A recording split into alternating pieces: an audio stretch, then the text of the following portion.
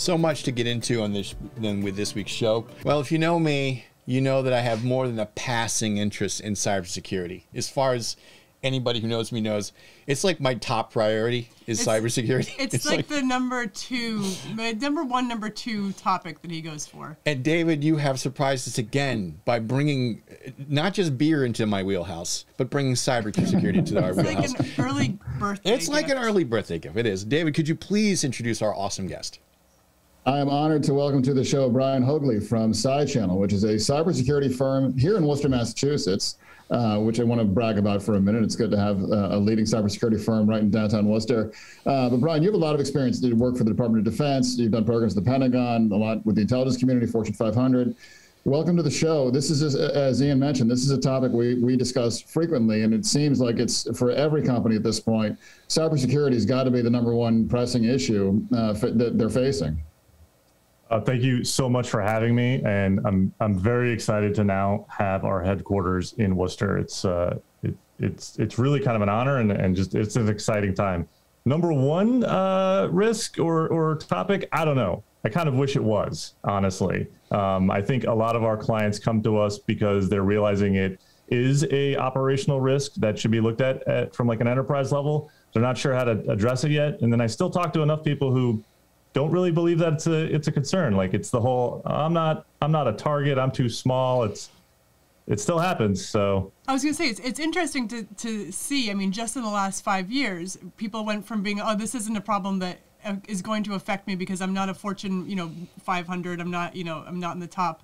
But as 2016, 2000 and to today, you're seeing more and more people realizing that it's a problem. And I'm wondering, can you tell us your experience watching the last 5 years change your business? I left the DoD and supporting them in 2015. I actually started working for the Hanover Insurance Group in 2015. They're the reason that I moved my family and myself up here into the Worcester area. So I was their CISO and vice president for until 2019 when I launched SideChannel.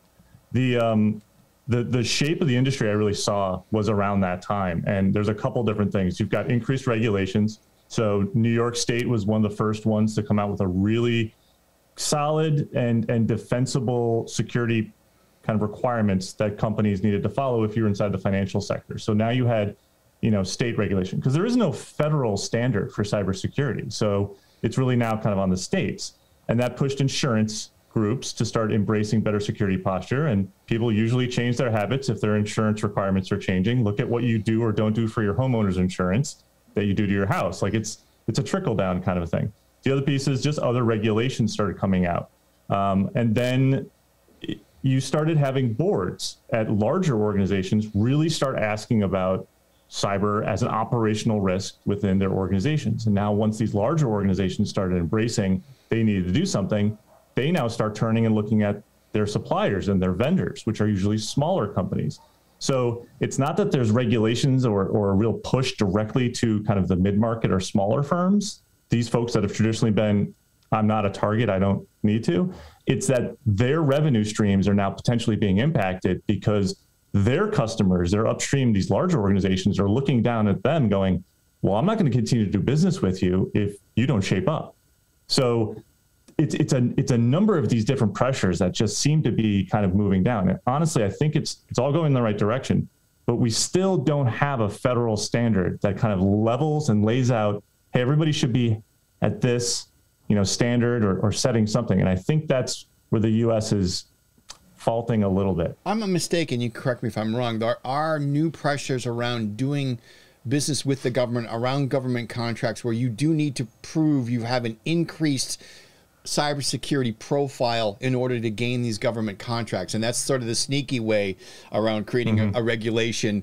But it's very helpful because the fact is cybersecurity is a tank. It's no different than soldiers. It's no different than, this is where the warfare is happening right now. North Korea makes the money they make to launch the rockets because they're hacking, and that's their job. Russia has an entire building and then a network created throughout the Pacific Rim of agents that work for them under the guise of, some startup firm, and they're hacking. The same thing with China. They're hacking. This is a source of revenue, and it's a quite frankly, it's warfare. Cybersecurity is the new front line as far as I'm concerned. I mean, what are your feelings about that? I'm not overstating, am I? No, you're right. It is the fifth plane. It's the what's known as like the new estate, right? So you got air, land, sea, to fight on. Now you've got a logical plane in which people can conduct espionage activities, even warfare. We see, power grids are susceptible to this, or at least being targeted and at least being talked about.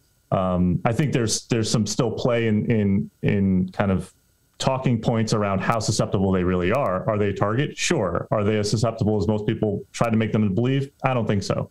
But you also have to look at the motives, right? China's motives, North Korea's motives, and Russia's motives are all completely different from each other, right? And I think you see at the end of it, really, is it military? Is it economic?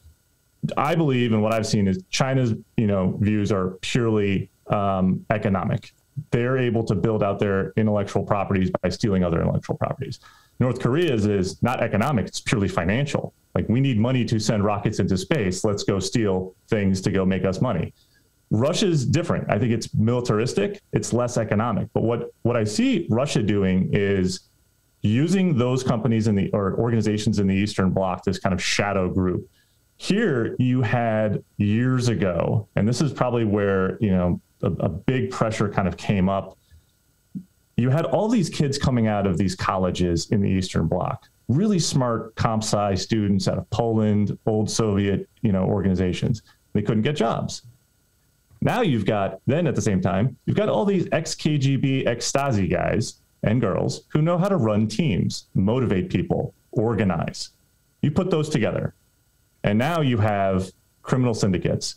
And those criminal syndicates run like businesses. And this is where it's really interesting when I have a conversation with a mid-market company and they tell me, oh, I'm not a target. I'm like, well, let's dive into why you should not think that. There is an ROI on the other side of this for those companies, right? There are organizations, criminal groups that are running like businesses. They have HR, they go on holiday, they have payroll, they have benefits, and you can see that their activity goes down. So now that there's an ROI for them to go attack you, they're running it like a business, which means they're going after the things that can make them the most money with the least amount of expense. And this is kind of pure business tactics. That's happening. And once organizations, good organizations, companies are trying to defend themselves, start thinking about that they need to defend their business for the sake of their business against somebody whose business is now to take over theirs. Now you can stop thinking about, I'm not a target. Purely the fact that you're connected to the internet means that you're available. And if you're a low cost to get into, then now you become a target and the ROI is pretty high. And maybe it's not you trying to defend yourself for the sake of defending yourself, but larger organizations have bigger budgets, which means they can spend to defend themselves much better. Smaller organizations, not so much. So why don't I, as a bad guy, try to take over a smaller organization, hopscotch into my real target, which is a larger organization? Now they're organized like real businesses. They're using fronts, as you described, yep. And it really is terrifying when you get into the granular details of it. Yeah, when I talk about this stuff, people are like, I wish I didn't talk to you about this. Like, I don't feel better now having learned all this stuff. I'm like, hey, look, I'm sorry, but the reality is that this is how it works. And there's no dodging it anymore. And sometimes it's just bad timing. It's akin to you had a storefront with a glass window and a lot of great merchandise to, entice people to come in and legitimately buy your stuff. And some guy or girl just happened to walk by with a brick and steal everything out of the front and run off. Smash and grab. Sometimes it's just a commodity attack. Sometimes it's, really well thought out and plotted. I want to just disclose something really quickly. You are the title sponsor of the NDIA event in Burlington, and we are the production company that's producing that event. So we'll be awesome. We'll be seeing you face to face. Tell us about this event and why it's such a big deal this year. Yeah, so back to you had a great question about working with the government and kind of the regulations you need to do that work. The NDIA is an organization focused on cyber. Well, this event is around cybersecurity, but for national defense industry. So those organizations that are either supporting the government through manufacturing or services or really kind of whatever the government's procuring from industry, NDIA has got a representation. this conference, the sixth cyber conference, is centered specifically on cybersecurity around what's known as what we affectionately call the DIB, or the Defense Industrial Base. And it's the focus and the talk tracks are on, the different areas. Like, what should these companies be doing? What's the latest and greatest as far as tools to be using? What's the latest and greatest on threats to be aware of? One thing I'm curious about, the industry evolving as it has over the years. Years ago, it seemed like cybersecurity was constantly kind of reactive. A virus would come through, or a worm, what have you, and exploit a loophole or wherever they could find it. How has the cybersecurity business evolved to be more proactive and preventative as opposed to reacting to the latest that's out there? Because by the time we figure out the current worm that's being exploited, there's something else already behind it that's ready to go. Yeah, so I don't think it has changed, honestly. The views of old were, if I put a firewall in place and I had antivirus running, I was good. Well, the reality is those things fail.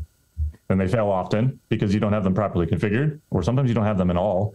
Or we put too much faith in certain technologies that haven't really proved themselves out. And obviously, attackers change tactics. You don't keep doing the same thing that doesn't work and expect a different result. Attackers aren't doing that. They're not dumb. They've proved that by creating a billion-dollar industry. So having more of a detection capability and a response capability. So if you ever follow, I'm a big fan of the NIST cybersecurity framework. If I can plug, I just wrote a book on it. And it's around identify, protect, detect, respond, and recover. Identify the assets that you have, because you can't defend what you don't know exists. Protect those things that you have in place. Detect when those protections fail, be able to effectively respond to those things that you've detected along the way, and then be able to recover your operations back to a known good state.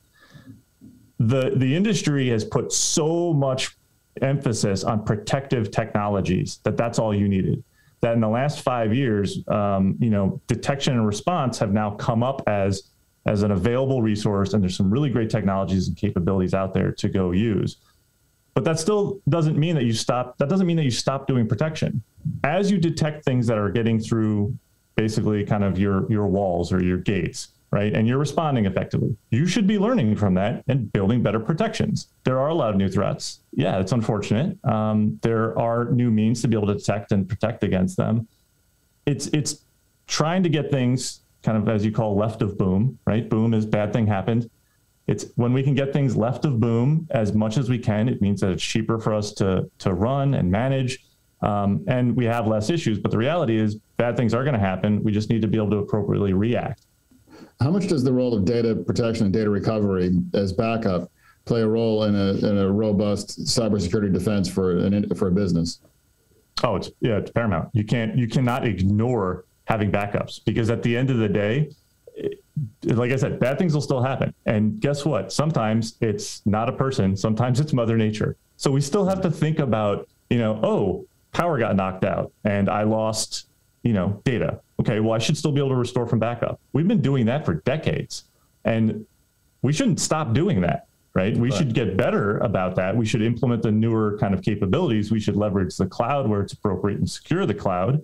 We should, still use things that are, going to last longer, tapes from 20 years ago. If you're still relying on the tapes from 20 years ago as your restoration, you should probably check those tapes, because they're probably going to snap and not work. And you're going to be really upset because now your backups that you were expecting to work didn't work. I work with all of our clients, but then just give a lot of advice on this. You need an incident response plan. Something bad will happen. You don't want to try out your incident response plan for the first time when that bad thing happens. You need to practice it, right? You need to make sure that people know what to do. And, you can do that through tabletops, and you can do that, that flows right into doing recovery pieces. But those are great exercise for any company to be able to go run. Do a tabletop exercise on a scenario. Take any bad thing that can happen, right? Ransomware happens to this machine. What do we do, right?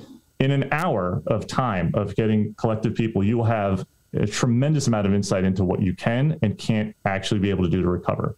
You'll learn things about your organization that you never learned before, like, why isn't Sally here? She's the one with the decision authority to be able to make the call for us to be able to go do this thing.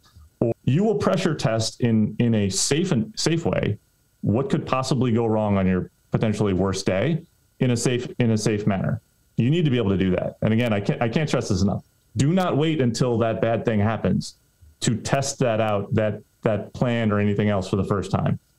It never goes well. Thank you so much for being on the show. And I know that there's more to talk about. Maybe we can get you back on for some tips and tricks or some advice. We really appreciate you being here and making things safer. We appreciate what your company is doing. And again, SideChannel.com is the site you want to go to, and you can speak with Brian Haugli. Thank you so much for joining us on Business Beat. No one's too small for cybersecurity. Absolutely. Very true. Take care, everyone. Thanks. Thank you. Thank you. Thank you. All right, that's as packed an episode as you could possibly have on this show. So, I learned a lot today. You did learn a lot We today. did. Yeah. We're all better for being part of Business Beat. So see, if you missed the show, you would have missed about the most amazing art museum anywhere And cybersecurity. and cybersecurity. Yeah. Very And by the way, if you're not completely terrified after hearing Brian discuss cybersecurity right now, I am completely freaked out. David's going to start building his own cyber wall. He's got a bunker. He's working on it right now. That's right behind his logo. Thanks for listening to the show. We'll see you guys all again next week. Thank you so much.